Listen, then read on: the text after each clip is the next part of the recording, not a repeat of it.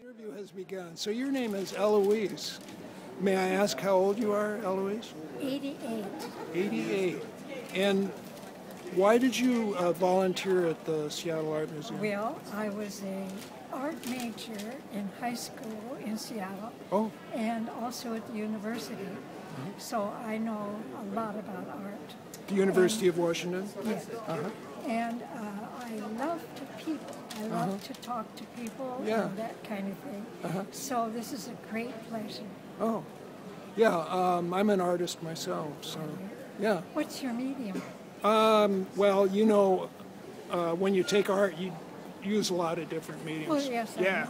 Yeah. But I've been doing a lot of watercolors lately, but I do oil paintings. And what was your medium? I'm a third-generation watercolorist. Oh, really? And I have works done by my mother and my grandmother, and I think by my great-grandmother, but I'm not too sure about that. Do you like working here at the Seattle Art I Museum? do indeed. It's got to be really interesting. It is indeed. Yeah.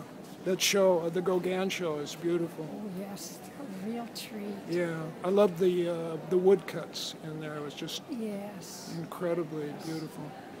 Well, I'm very much into Japanese art. Oh, you are, yeah. So we have a thing from the Ikebana Society, beautiful arrangement now, and the little house, the little tea house. Well, great. It was nice talking to you, Eloise. Is there anything you would like to tell people that you can Come be members. Okay. Yeah, I just joined today myself. Good. Yeah. Good. Yeah. Okay. Say goodbye to everyone. Goodbye to one and all.